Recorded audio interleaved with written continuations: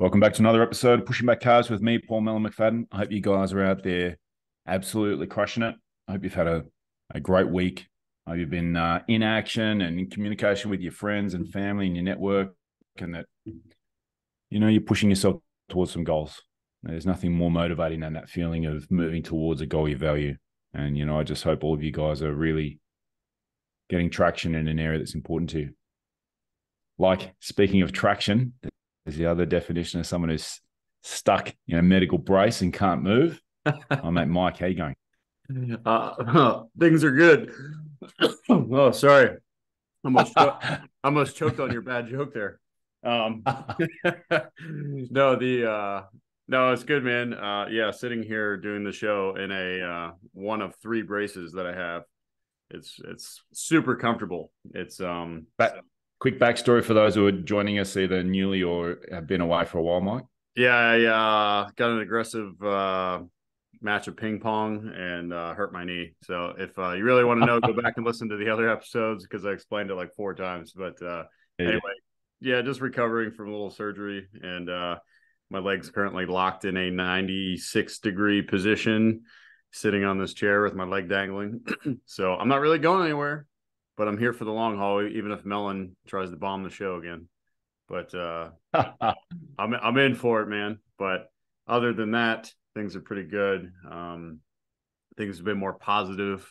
I know in the our last episode that we released, was just real life. It was kind of tough. Mellon's family took a loss, the death in the family, and just kind of with me, I was getting eaten alive by stuff that everybody does. Thoughts, feelings, emotions, just sometimes we get weighed down and bogged down and we get stuck in the mud. But, if there's one thing I've ever learned about working through adversity is start singing when you're up to your neck in mud. And other people will hear it and come to you and help you, and you help them in ways that you never thought possible. So things have been good. Spending a lot of time reading, staying busy with positive stuff. Any particularly good books or passages that are sort of sticking with you at the moment? Well, I'm still reading through this book by Rick Warren. It's Purpose Driven Life, man, and particularly it's talking about just kind of what's the whole point? Like, what's the big part of life? What's our responsibilities? What do we do every day? How should we act? How do we treat people? How do we treat ourselves? All these things. And there is some like biblical references in there as well. But the last 3 chapters have mostly just been on prayer and reflection, having conversations, not just with yourself, which are important, but also when you pray, how to pray, and then also how you talk to other people and how you should share yourself with other people in your circle, your family, your friends, teammates, being vulnerable, letting them really know who you are, not putting on this fake mask, and just being very transparent to the best you can, and leaving the fear of getting destroyed because you're being vulnerable. I think we've heard something like this before. And just being able to be real with the people in your life, because ultimately God wants you to be real for him, so it's this circle friendship that goes round and round both ways, and everybody's active in it. And it's just been really cool, man, because I would say going from that week to the last week or two, the feeling is lighter. Yes. There's hopefulness again. There's not anxiousness or fear or worry. It's just kind of like waking up in a state of gratitude where you want to be, and making time every day. Like I said, I go to the park and just read and sit there, and that's my time to really let in the positives, enjoy small victories and conversations and everything. So it's been good, man. It's been really good. I like that part about going to the park and reading, and you just said there, letting in the positives. I think that that is just a great little piece for people to think about. That sometimes when we're having a hard time, it can be very easy to have a bit of a barrier. Yeah. That human desire to sort of curl up a bit and protect your soft parts, that it comes out psychologically for people, sort of shut down. And it can just make that little effort to open yourself back up to the positives that are going to be around you.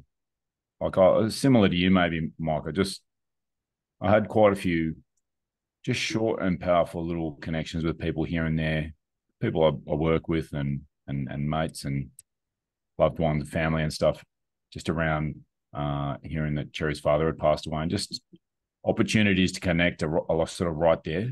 And it can be, when you're having the hard time, it can be an opportunity for us to practice that.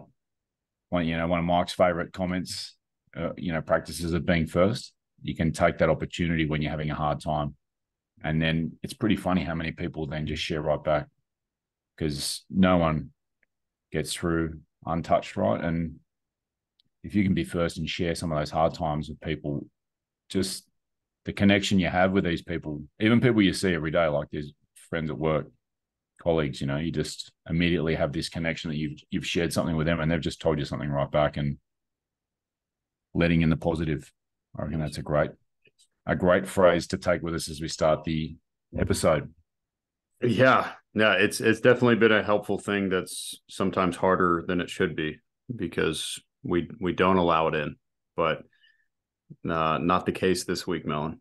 But yeah, I really think it is a really good segue into the topic here. So yeah, perfect. Probably about a month ago, we put out a post, just came across a discussion that's kind of big right now, just within, really anything, relationships, friendships, and it's attachment styles. Yes. And there was a really good quiz that I found and I put out, and I've taken twice, and I shared it out onto the post, and there was some people that took it and got some really good feedback and said, would you guys like to do this? So this is listening to the listeners, and this episode is for you, and we're going to try to educate ourselves while we go through it and talk about things and how they relate to us, what Melon and I maybe got on this quiz result, and really talk about it. And I think it's going to help us maybe understand each other a little bit better, especially within our friendships or relationships. And then maybe it's a starting point to have follow-on conversations about maybe how to get to where we all want to be, which is a secure, safe relationship spot. So can we cover off the sort of the background information here on the attachment theory stuff, Mike? Yeah, you got it, dude. Go ahead. All right. So attachment theory is research from a guy called John Bowlby and Mary Ainsworth developed further. Bowlby was in the 50s and Mary Ainsworth was in the 70s. And they were talking about early interactions with children, typically from the primary caregiver, often the mum, can shape a person's attachment style, that we carry that with us all the way into our adulthood, and that impacts how we relate to people. And they talked about children being separated and reunited with their caregiver, and they sort of had their observations. And then in the 80s and 90s, there was a bunch more work looking at how these attachment theory or attachment styles then impacted adult romantic relationships. And there could be a connection between the way these little kids acted when their caregiver came back to them and how people connected with their intimate partner when they're older. So there's four theories. There's four ones. So there's secure attached. So these are people who feel comfortable and at ease in a relationship, good at communicating their needs and feelings, and they feel open to express vulnerability and so on. You can still have difficulties, but that's your sort of base. You come back to that. And these were the little kids who were happy with strangers and sort of happy when they're on their own and happy when their caregiver came back. And there's three other categories. The first one's anxious, also called anxious preoccupied. And these are people who can get anxious around relationships. They've got a fear of abandonment. They can feel a bit insecure. and they want more closeness. And if they feel like the person they love is pulling away, it makes them feel uncomfortable. So it's anxious, preoccupied. And there's fearful, avoidant. These are people who feel that relationships are chaotic. It can be confusing and overwhelming. You're going between anxiety and avoidant. Avoidant being you don't want the relationship, and it can be that hot cold. The anxious person wants the connection and can come over as clingy, and the avoidant person wants to sort of cool things down and sort of, hot and cold. So that can be a fearful avoidant. Then there's dismissive avoidant, which is also sometimes, I believe, called disorganized. And these are people who can have like a lot of emotions come up really quickly and at different times feel overwhelmed. They have arguments or situations where they're feeling triggered and they want to pull back. And these are people who want to have independence and can cause difficulty with other people. That person is pulling away. They see that person's pulling away from them. But deep down, all three of those different groups, the anxious, preoccupied, fearful avoidant, and dismissive avoidant, all want that secure attachment, is the theory. Is that a reasonable summary there, Mike? Did I leave anything out or make a mess of any of that? No, it was really, really good overview there, man. Looking through these, the first question I think everybody has is like, I wonder where I fall into. Yeah. Right. I mean, it's the first thing. There's a lot of stuff related to childhood development. That's like the key word in all of these things about how your experience was when you were growing up, what your relationship was with your parents, with your family, what was it like in the home, and I think it would maybe be fair to say that it's not like you were just raised in one place. Now, no, I just want to clarify, like, I'm not a psychologist, neither is Mellon, right? And this is like, this is two grown men talking about what we think is here and some of our experiences, and that's about it. There's definitely some more people that we could probably find that can speak much more on this topic, but this is us trying to understand, just like you probably are out there being like, what the hell does this mean? And how, where do I fit in and everything. So that's what we're doing here, just to be clear. But I'm sure there's been times where we find ourselves thinking that we are secure, and then things happen in our life. And then, whether it's a fight or some type of just unending or upending situation that just throws us into a spiral. And now we're like, oh, well, now we're anxious, or now we're fearful.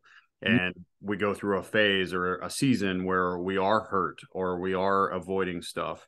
I think that's pretty realistic to say. I mean, no, it's not, it's not like, well, I'm secure, so I'm always going to be secure. Like, it doesn't make sense that, life happens, pain happens, we experience things, we lose people. And yeah, we're emotional creatures. So like when anything really terrible happens, as we said, nobody gets a pass, and you're gonna hurt, you're gonna feel things, you're gonna not trust people because somebody at some time in your life just brutally broke your trust and hurt you for one reason or another. And also, Mike, like, you can have a relationship between two secure people and still have your normal problems of being a human come up, and tough situations and financial pressures and all those other things happen to everyone. This is just how people are going to fall back in the norm when things are good, what their typical way of feeling in a relationship is like, but life happens to everyone. So it's not like, the secure attached people, to label them, get a pass from any of that stuff either. It's just, and you get a curveball thrown at you, and, a secure person could break your heart or cheat on you. All those things can still happen. Like, life still occurs, and people still have your underlying principles and ethics and values and all the other stuff that we talk about on the show all the time still are in play here. Yeah. It's one thing I did when I was prepping for this episode is I went through each, and I asked myself, I was like, man, was I always in the secure category?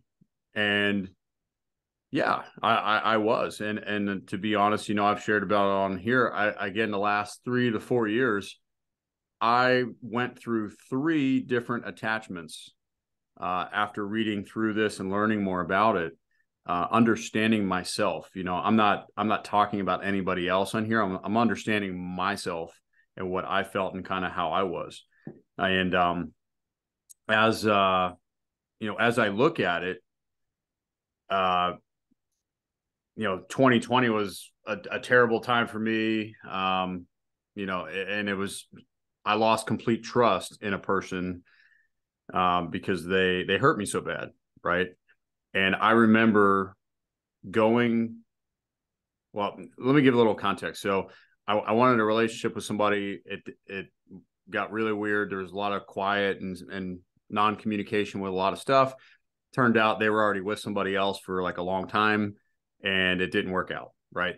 I was crushed. I went from a very high confident guy, with my job, my career, everything I've accomplished. I was very high, like living in the on the ceiling. And then I went completely down to the rocks because I knew nothing about this person. I didn't see it coming. It was just a steel bat to the back of the head. And it was just, oh my God, like everything came down and crumbled, which led to like depression and all these other stuff. So I went from a very secure person and feeling confident to straight down to the rocks, where I would say it was definitely the avoidant attachment for me. So Right. I was really cut off from my emotions, and I didn't want any intimacy whatsoever. I remember going to my own job and looking around, and look, I'm a very straight guy. Raph would fight me on this, but I remember going to work and sitting at work with my own teammates and wondering if one of them was the one that she was seeing. Like, I didn't trust anybody around me. And I remember sitting there going, oh my God, I am this bad. Like, I am that insecure that I have zero trust in any person around me, probably except like my absolute best friends and like my mom or something. I didn't trust anybody.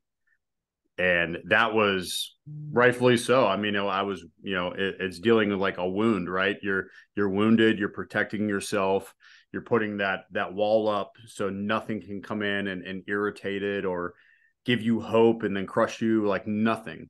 So I was definitely the avoidant at that point. I wanted my walls up. I didn't want any relationship. I was like, oh my God, like, where am I going? How am I going to heal? And that was, reading about this, it absolutely makes sense where I was. And then I also look at how I was with other people for a while after that, a few months after that. Yeah. There's a need for communication. There's a need for friendships, relationships, and being social with other people. I cut myself off. Hence, Right. kind of the depression piece was really tough for me. But I was avoiding any possibility of getting better because I was so scared that I was going to get hurt even again or even worse. So anyway, just to start it out, I know I was in the avoidance stage of being there. And I don't think it was anything because of my childhood per se, but I definitely felt a connection to that when my dad died. And I felt like I lost that connection with my dad, and that side of my my manhood and masculinity was not fulfilled, to say the least. And I started thinking about that more and how that affected me as a young man of when I got older, that it was like, I remember saying like, God, how could you do this to me? Like, I thought you loved me, and then my dad was taken away. And I also kind of felt those same things when that happened in 2020, was like, man, how could you do this to me? And it was kind of a repeat. And there was a lot of similar feelings and loss and pain there. And I think they're definitely related in a deeper sense that maybe I still don't fully understand, but I want to acknowledge it. Mm. It plays out in all sorts of ways, right? Losing parents. Like, I think everyone has some sort of trauma in their lives. The scale of it is obviously different for all of us, and the age that it occurs at is different for all of us. But, I don't think you ever get past or get over losing, your dad. I don't think you're ever going to get over that loss and that example of, what is it to be a man? It's such a big, and, for women, their dad, or for women, their mum, or for men, their mum as well, of that role model, that first ever role model you're going to have. What is a man? What is a woman? What is a good person? And when you don't have someone that you did have, that's going to play out. And especially when you're having, loss or heartbreak in a romantic relationship, I can really understand that, Mike, that desire to protect yourself, or that fear of having the other person break up, or is this going to happen? Is this going to happen repeatedly like that?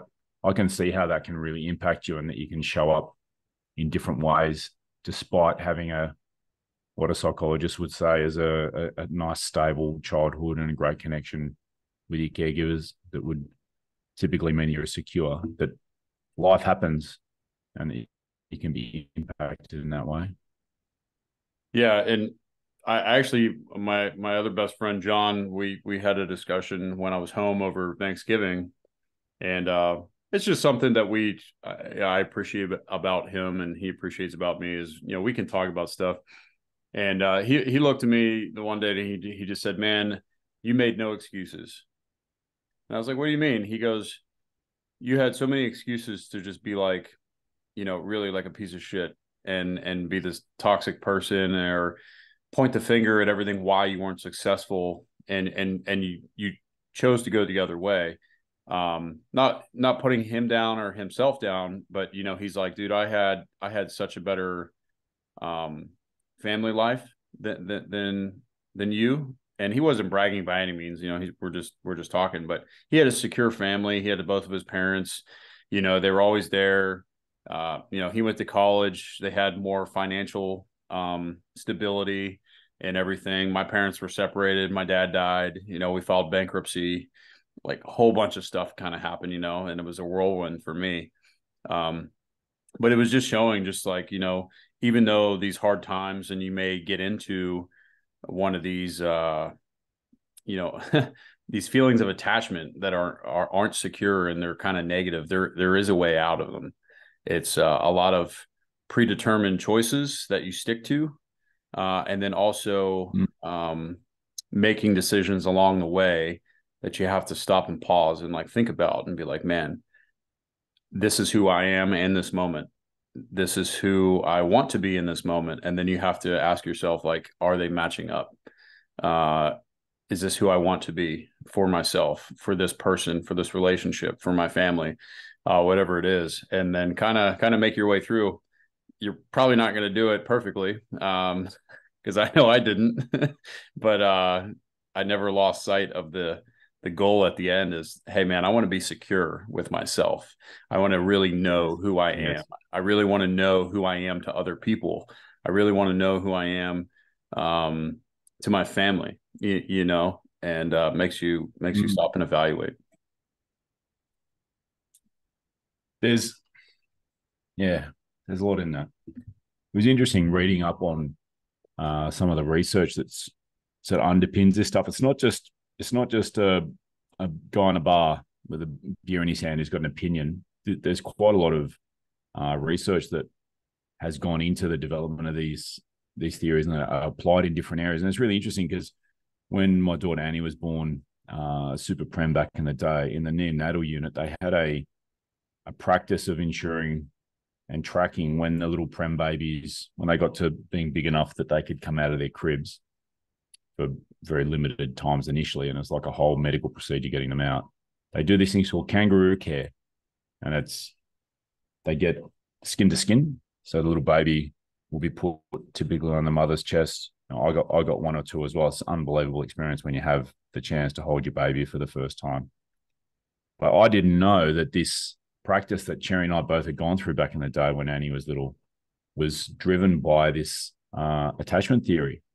So kangaroo care for prems is associated with an increased survival statistic. It actually helps the babies survive and thrive. And there's not like they haven't figured out what the biological thing is, but it's the baby feeling the skin to skin contact has all this data around it's better for them. And, this is something that I was doing nearly 17 years ago, and just reading up on this, it's like it fits exactly into the theory. These little babies feel that comfort and connection, and it's used a lot around the world. It's used in all the Western world, but it's also used in the poorer parts of the world as like a cheap sort of a boost that they can do. It doesn't take a lot of equipment. You just got to obviously be clean and careful with all that kind of stuff. And then getting the baby skin to skin time with their primary caregivers in the beginning really causes these little ones to thrive. And there were some of the babies in Western Australia in Perth where we were living at the time where it's a gigantic state, Western Australia. There's like 2.5 million people, and it's probably about a third of the continental US. So it's about the western third of Australia. It's a huge area. Mm-hmm. And so they're very, very remote. They're really remote sort of settlements all the way, thousands of miles away. And they get flown into Perth. That's like the main centres where they've got all the equipment and the expertise. And so, but in a lot of instances, there can be people who are not able to have mum or dad in the city with the baby. Like they might have other family, kids and so on, the farms or whatever they've got to run. And so the doctors and the nurses track this skin to skin contact time on the charts, just like where they're tracking the feeding and the weighing and the medicines and all the rest of it. And they don't let the babies go without having skin to skin time. And I used to sometimes see the director of the neonatal unit, this amazing Dr. Ronnie Hagan, God bless him if he's listening, a doctor from Northern Ireland who ran the unit there. And I remember coming in at 2 a.m. just because I just couldn't sleep and had to come back to the unit and check on Annie. Came in and it's all dark, and there's this middle-aged doctor who's the director of the neonatal unit sitting there in the dark, and he's wearing a sterile smock, and he's cleaned his chest, and he's going around changing smocks and cleaning himself and giving these babies cuddles at night, the ones who'd had the longest time between family visits or the longest time since their previous cuddle. And it was an amazing thing to witness, just the act of love that was underpinning this man. And he was there all day. It's not like but he also just loved these little babies so much. And it was an example of how this theory has led to a medical practice. It's super non-impactful. There's really no negatives as long as they're cared for and monitored while they do it to make sure that they don't have issues with their breathing and so on. But it was a beautiful thing to experience at the time. And then reading up on this theory in preparation for the podcast to be like, man, I can't believe that this is something I got to see at that time. And it was just such a beautiful thing to witness and to do it myself with Annie when she was a baby. Just a blessing. So I just wanted to share that was something that I'd read up on and I'd seen previously, 16 years ago, Mike. Yeah, no, that's a beautiful example. I mean, literally from the beginning of your life, I mean, you're being brought into the world how you're supposed to be. I like that. What was it called? Kangaroo, or what was it? Yeah, kangaroo care. So it's imitating the kangaroo we all know is a big Australian marsupial that has a pouch, and the little baby kangaroo's in the pouch. Yeah, it helps regulate the baby. The neonatal baby gets its body temperature regulated by the mum or dad that they're having the cuddle with, and just imitating that. It's the same terms used in the US, kangaroo care. That's cool, man. Comfort and security and emotional well-being and all these other things that are happening at the same time. Do you think, not as a baby, but us as adults, that still works? 100%. Yeah. 100%. Anyone who doesn't think that, just picture getting a hug from your mum or a grandparent. You just, that, you know, there's no, there's no substitution for a cuddle like that. I think that all humans, we've got that need for touch. You see monkeys, chimpanzees spending all day grooming each other and touching, and like we've evolved out of that. That's one of humans. It's got to be one of our main needs. Without that, I don't think anyone's going to thrive. Yeah. No, it's true. I asked that because, I kind of felt that when I went home over Thanksgiving, and I rented a cabin for Let 3 days. everyone know. Yeah. Let everyone know. Talking about attachment theory, Mike's got the best relationship. He's got the best relationship with his mom. It's so sweet. Why don't you let everyone know what you do on Thanksgiving, man? Well, so every time I go home, right, and here's maybe this is part of attachment, right? But every time I go home, I feel like a pinball. So I'm always jumping around because, family is kind of spread out and best friends are spread out. And every time I go home, I never feel like I'm home. So this year I was like, man, I want to create a home. Like I want to create a space where we could just be comfortable, relax, all these things. So I rented a cabin up in the mountains of Pennsylvania for 3 days.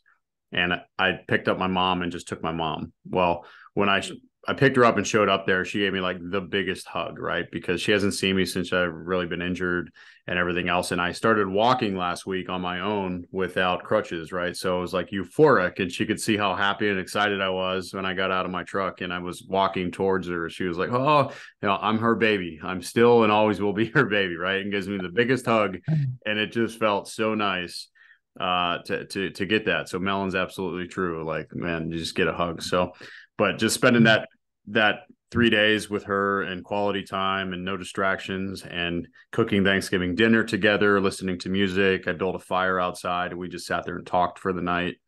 It was just a beautiful mountain fire night with billions of stars, and the moon was out, and the fire going, and we played some music, and just reminiscing about good and great times, and just really brought me closer to my mom, which I wanted for a while, just as we get older, we're so busy, everything else. But it was really nice, man. But exactly what you said is just having that connection with somebody, especially someone really close to you, that you can hug them. They can tell you, hey, I love you. Well, I love you too. And, knowing that they're there for you. And I think the word is unconditional, for unconditional love, like mothers will always love their kids unconditionally. So will fathers. It's just one of those things, but that brings such a secure feeling, attachment to those people. And that's what we all want, right? I mean, how nice is that story? I get it. Was it always like that? No, it wasn't, but I always wanted it. Yeah. So I had to create it, like it takes effort to get to a secure place out of being disorganized or anxious or fearful or whatever it is. It takes effort to get where you want to go, and it doesn't just happen, That's such a nice story. I mean, I was so blessed. Mike gave me a call. Cheza and I got to have a video call and see Mike's mum. And they were there cooking together. They both were in their PJs or jammies or jammies. I'm not sure how you guys call them. And they were just, it was clear they just had, there was no agenda. There's no agenda for the day. They had no one to see. They had no time to put the food on the table. And they were just cooking breakfast together and having a cup of coffee. And it's just such a beautiful moment to share. And that idea of how good it is now, and you touch on such a beautiful point then, Mike, that we all want to have that secure connection. We want to have that consistent love and so on, but we don't always have it. And maybe we weren't given it, the circumstances of our parents, maybe they didn't have the resources or the time, or they were struggling with life. But it sounds like, from what I've read and what you've just shared there, Mike, that there's ability for people to shift and grow and change, so it's not like, there might be a natural one you fall more easily into, but from what I've been reading, it sounds like there's plenty of opportunity or things that people can do to shift their attachment style view. Are you able to share about any things that you may have done or that you've read about, Mike, on how people can look to try and move towards that secure attachment if perhaps their childhood didn't offer that naturally? Yeah. You know, all I've really learned is that I can only change and control myself. So I can put in the effort into myself. I can put the effort into the situation. I can maybe help set the environment, but I just want to lead with saying I can't change other people. Yes. I've tried. Okay. And I talked about this before. I'm a fixer. Mellon has called me out on this many times, being like, Mike, you're a fixer, man. You wear your heart on your sleeve kind of thing. You don't like to see people struggle or in pain, and you jump to them and you want to help them. And I only called you out because I can recognize it because I am that as well, Mike. It's not a criticism. There you go, right? And that's man, that's why I love having Mellon in my life, is because he's very honest like that. So when he made that comment, I really started looking at myself and be like, man, what am I doing? What am I contributing to? How do I say things? How do I present things? How do I communicate things? And I stopped looking outward and I started looking inward more, being like, who am I and what the hell am I doing? Right. And I started reading about these, and there was a test that I found. It was by the Personal Development School, which we're going to post.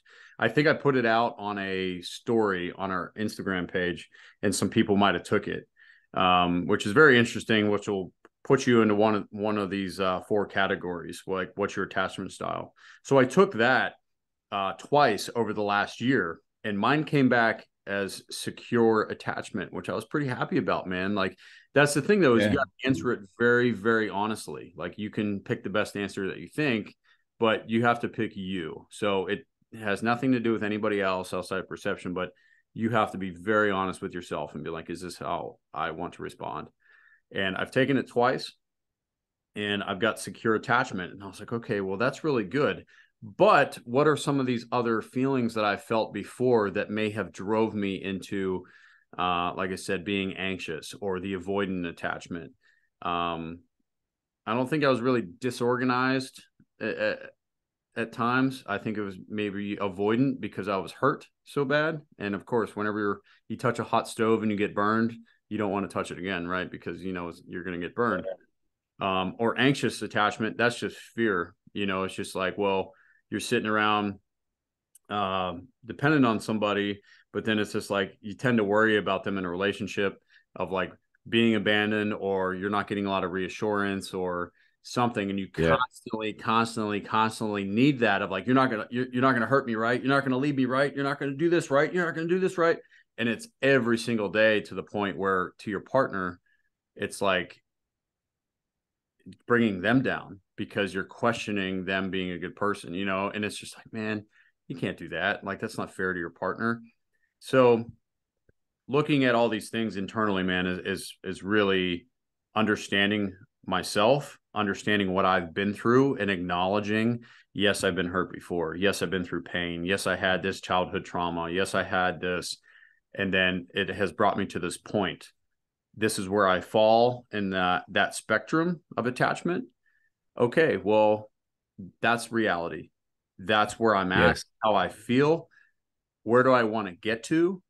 And then start reading about how to heal those insecure attachments, right? How are you going to trust again? Like, that's a big one for everybody. Dude, the dating pool and the relationship thing is trash right now. Like, you can't trust anybody as far as you can throw them. Like, it's insane. Just, are you talking to a ton of other people? Are you on these dating apps? Are you on this? Just going on that, man. That's like a big thing for me. I got rid of it. I got rid of the dating apps. I got rid of all that crap. That was just an extra layer of, worry and stuff. It's just like, man, I want to meet somebody naturally. Those apps are designed to Yes. keep you to come back. It's kind of funny. When you think about it, they're designed to find you a partner, but they're also designed to make you come back to get your dopamine hit and interaction. They don't want the users to stop using the app, right? Like they've got their own self-interest. Like I think we should talk about that just in a minute, but I'd love to just finish this little bit on your journey or what you've read and ways that that you've seen work for people to be able to transition towards that. And you were talking initially, there was a really good bit there about self-awareness and that you were going to share the test that you took which you got to be really honest with, right? You can't be like, well, I wish I was like this and I'll answer this way. Right. You got to be like, no, this is really how I am. And being kind to yourself, like there's no right answer. There's just what's true, like trying to be authentic in this, like we try in all areas in life. I think that's always the best path. And how have you seen that play out? That self-awareness, authenticity, information and reading, and how have you been able to apply that, or have you read that that's been applied? Yeah. And I know I kind of went on a tangent there, but the whole thing was I stopped focusing on the outside stuff I couldn't control and started really focusing on just what I could control. So like I said, I can't control other people or what they're doing in their free time or anything. All I could focus on is like, I want to be secure with myself. I want to be able to look in the mirror and be like, hey, you're confident, you're doing the right things, you're following your heart, you're not out there doing toxic stuff to people, you're not an alcoholic, you're not doing drugs, like you're not out running through people, you're not using people, you're not abusing people, you're not, lying to people all the time. It's just like, get right with yourself first before you're even worrying about, well, I need to fix this friendship, I need to fix this relationship. You need to fix yourself first and know where you fall. Otherwise, it's like trying to force two north magnets together when you don't understand magnetism. You know what I mean? It's like you're never gonna get close if you're sitting there trying to force these two magnets they're just not gonna work, right? You have to understand, are you north or south, and then try to surround yourself with people that are going to attach to you for a healthy reason, right? So good, mate. I know that was pretty good. I just came up with that, dude. That's yeah, I love it. I love it. The stuff this gels in so well with the stuff that I've been reading is that step one is self-awareness. So hopefully this link with the test is good for people, and just an awareness that there is something called attachment theory that has good scientific underpinnings and works for people. Seeking out the information, you can therapist, books, there's lots of places you can go for that. Mindfulness and emotional regulation. Now, this I think is what Mike's talking about there, about looking at that internal versus external locus of control. Like I can only control me. I don't have to control anyone else. Focusing on personal growth was step 4. So what can I do now? How can I soothe myself? How can I get comfortable sitting here on my own? I don't have to keep picking up my phone to text that person or whatever that thing is that you're trying to behavior you're trying to move away from. And step 5, being patient with yourself and the other person, because we're all human. And then there's that persistence. Just like this is not going to be something that's going to change quickly. If you've had,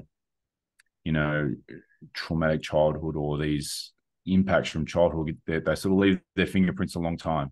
So don't give up on yourself or the other person if this stuff takes a long time to change. It took a lifetime to become this way. It might take an extended period, not going to change overnight into something different.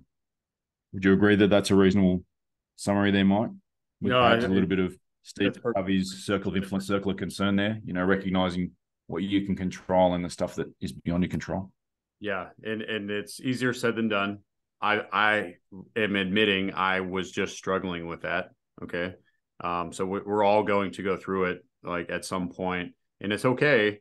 The only thing that I would, we're coming to the end here, and I got to get to physical therapy soon, but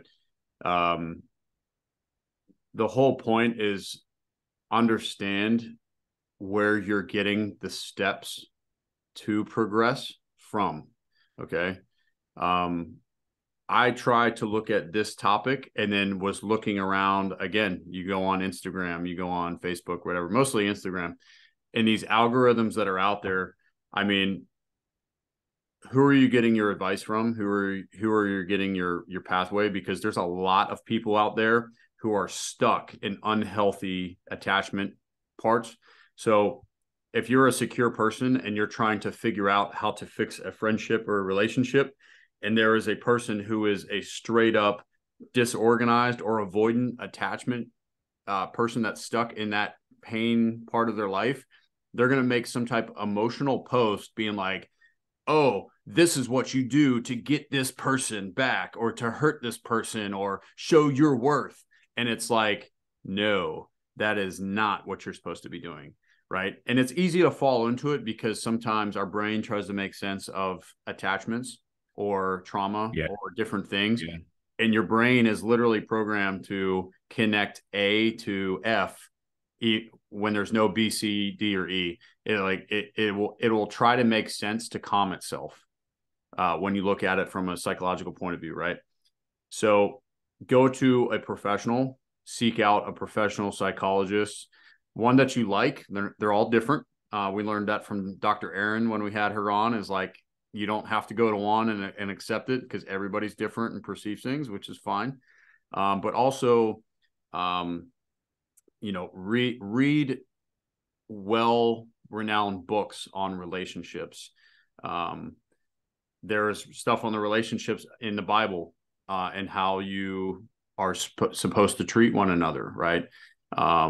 There's so many good resources out there. All I'm basically saying is don't take a flipping through Instagram picture or a post as, there's the key to the rest of my life and how to be happy and successful and have a successful marriage or a relationship or a friendship.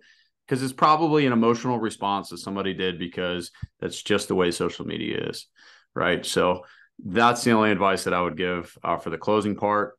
I got caught up in it. If you search for the answer, that sounds good. That makes me feel better. But then wait, but then what's this? But then what about that? And this doesn't still make sense. Fuck that. There's no other way to put it, man, because it's caused me so much sleepless nights that it's like, it's not worth it, because you need to just focus on yourself and rebuild yourself like nothing else. And your world will just start getting better. I mean, listen to me from a week or two ago to how I'm talking now. I put it into practice, and you're working at it, and stay consistent and make time for it every day, and things will get better. Work on yourself, stay consistent, give it time. There's some good stuff there. Now, just quickly before we close, I thought we could just return there to social media. So like, I also did a little bit of prep and read some of the attachment theory stuff around social media, because it just seems like a landmine, that landmine filled field. Jerry and I sometimes are like, man, we're so grateful that we met back in the day before this, this modern era. So there's positive and negatives though. There are some positives, like even just Mike and my relationship. We maintain this on digital media.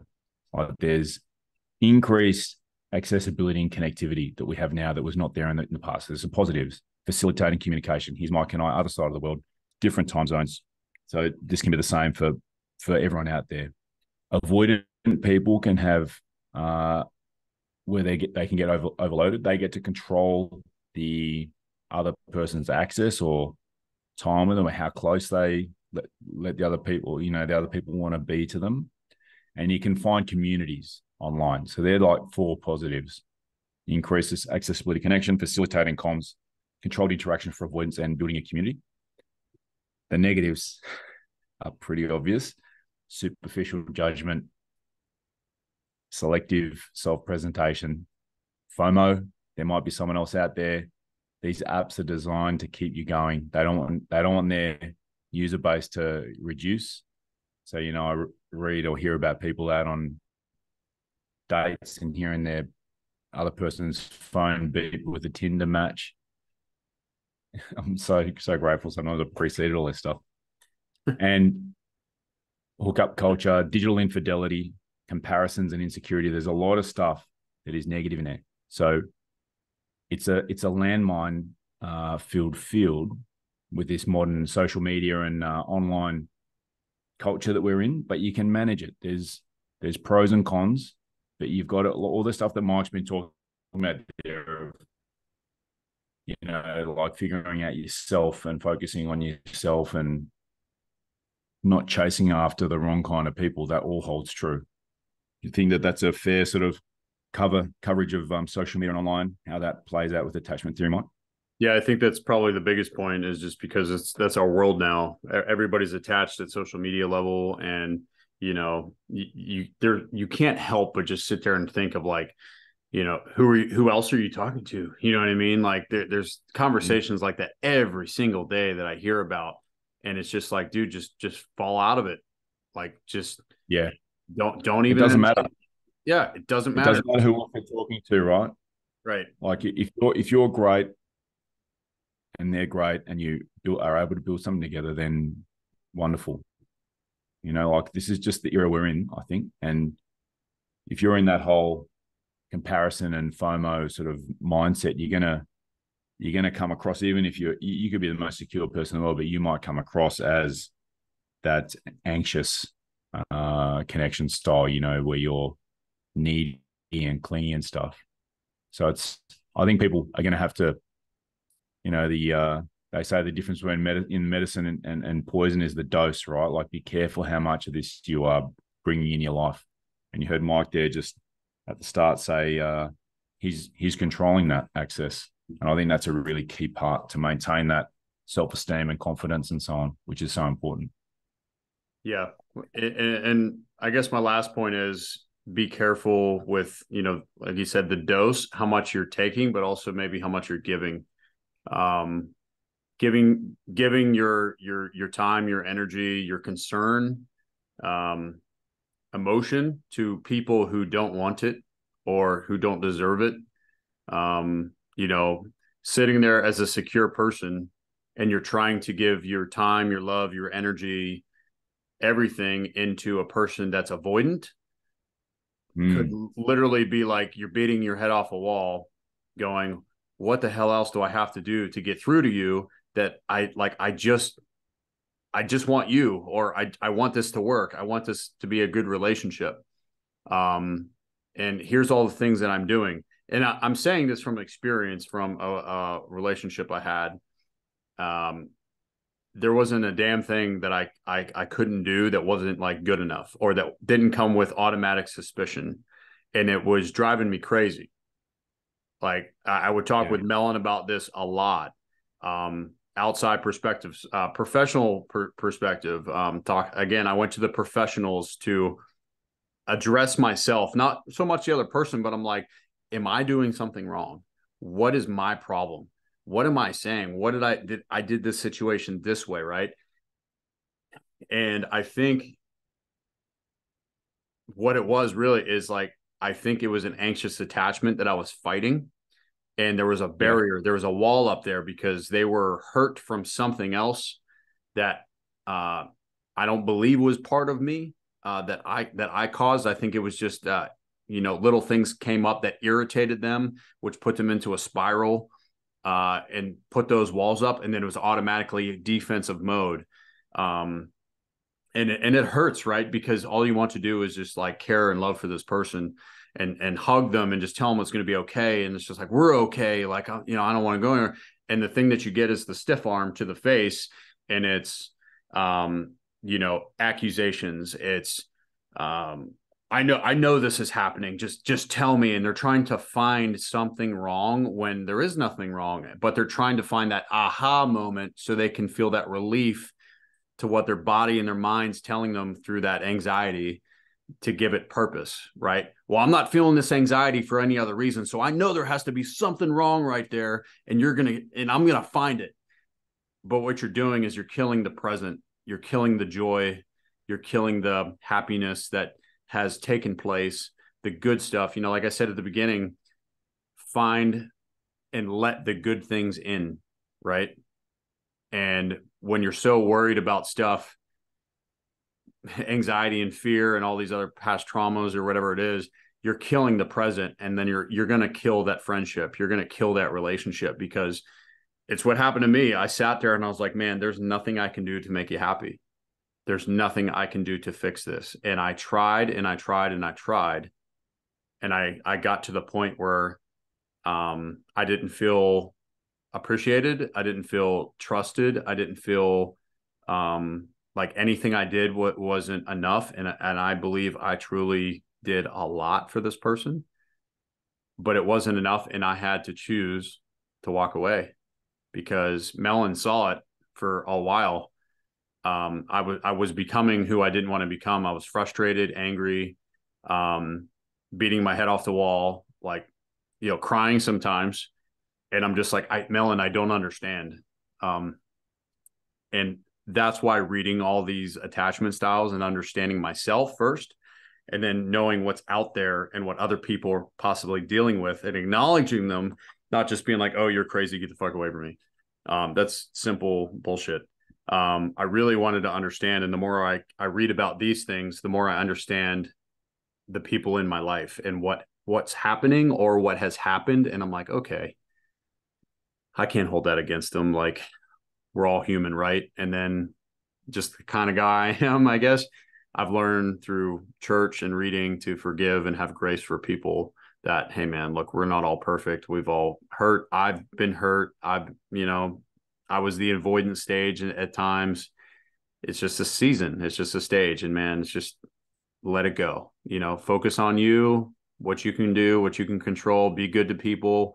I know I'm good to people, have a good heart, and do your best. And whatever happens, happens.